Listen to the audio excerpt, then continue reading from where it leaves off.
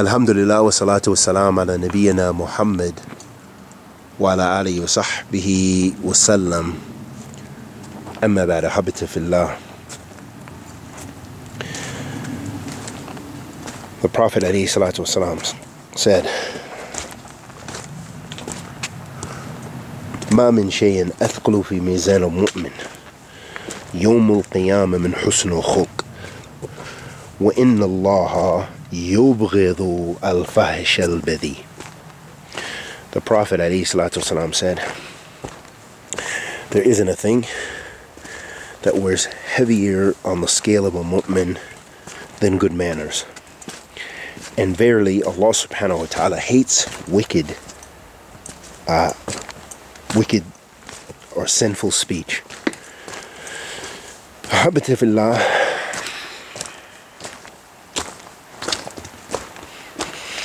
This hadith shows us that, of course, after Tawheed, after worshipping Allah subhanahu wa ta'ala alone, being fulfilling the obligation of worship of Tawheedillah, that the greatest thing on the scale of the mu'min, as the Prophet alayhi salatu wasalam let us know,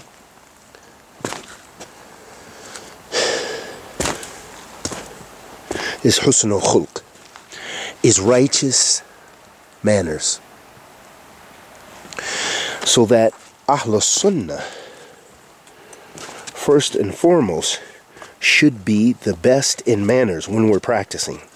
When we're practicing what we preach, when we're practicing following the sunnah of the Messenger of Allah sallallahu alaihi wasallam, then of course it goes without saying that we should be following this hadith and working on our manners. مَا مِنْ شَيْءٍ أَثْقَلُ فِي مِيزَانِ الْمُؤْمِنِ. There isn't a thing which weighs heavier on the scale of the mu'min. So this affirms for us that the scales that weigh our good and bad deeds exist. Allah mentions it in the Quran.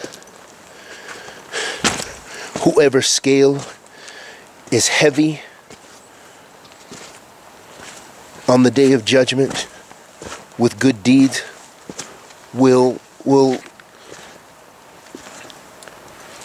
be the recipient of Jannah, will go to Jannah. And whoever's scales are heavy with wicked deeds and sins will be the inhabitants of Jahannam. وَعِيَاذًا بِاللَّهِ مِنْ ذَلِكَ. So, also from this hadith, it shows us, as we mentioned, ما من شيء أثقل في ميزان المؤمن يوم القيامة من حسن الخلق وإن الله يبغض الفحش البذيء. And verily Allah hates wicked and sinful speech. So likewise, Ahl Sunnah, from the characteristics and sifat of Ahl Sunnah, is that they avoid wicked and sinful speech. So we should be first and foremost in training our tongues to be obedient to Allah Azza wa Jal, to avoid wickedness and sinfulness through the tongue. Because as the Prophet ﷺ let us know in another hadith, that the sins, if one can control his or her private parts and their tongue, then he ﷺ will guarantee that they will go to Jannah. Of course, after if they have embraced Tawheed, they're from Ahl Tawheed, from the Muwahideen. So letting us know through our speech, wicked speech, and of course not guarding our private parts from the haram, that these are things which lead to the hellfire. And the opposite of that is by restraining your tongue and restraining your private parts to only that which is lawful, meaning no zina, no adultery, masturbation, all of the other sinful activities, then this is a way to a sabil to Jannah. And part of that fahish al-badi that the Prophet ﷺ mentioned, that some of the explainers of hadith mention, That refers to also the people who argue and they are excessive in their argumentation, meaning they tajawuz al-had, they go beyond the bounds. For example, someone makes tabdi of you, they declare that you're an innovator, so you turn around and then say that they are a kafir. You make takfir of them. Or someone attacks you, says that you're sinful, or just criticizes you, and you make tabdi of them. You declare them an innovator. So these are characteristics we should avoid. We should avoid that which is sinful by the tongue.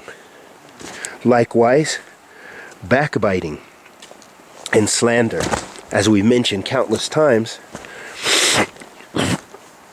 that Allah subhanahu wa ta'ala hates those characteristics, and that those are from the reasons one is punished in the graves.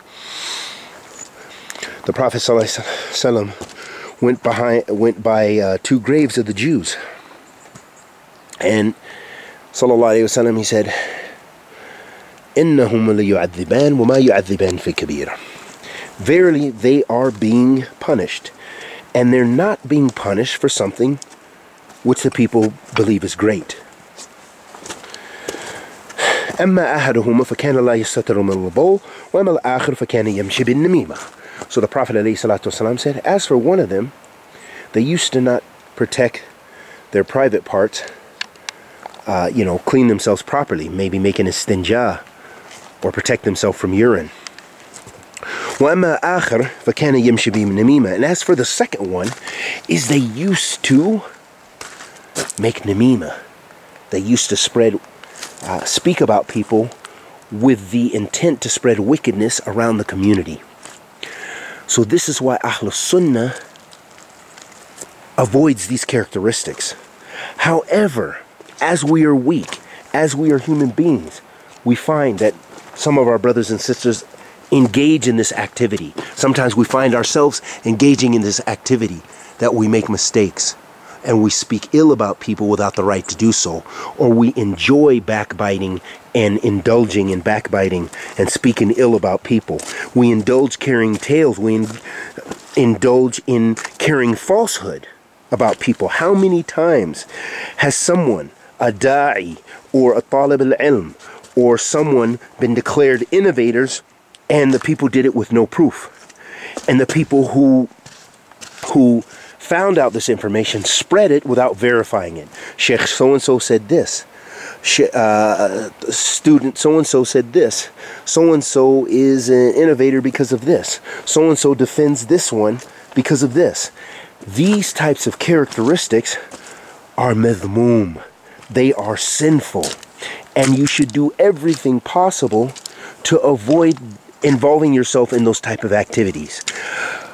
Along with this, or in contrast, or however, we might also add, though, that does not negate that we speak about Ahl Bid'ah, and that we refute Ahl Bid'ah, and that we refute the mistakes even of our Salafi brothers and sisters. We refute the mistakes, but we maintain their karama, we maintain their status. This is what even some of the mashayikh, who are known for being strong against Ahl Bid'ah, and sometimes even some say strong against others from Ahl Sunnah, that they say. How many times have we listened to this, and how many of the tapes will you hear this from Sheikh Ubaid Jabri, Hafidhullah Ta'ala, or from other mashayikh, that they clarify this qa'idah, this principle for us.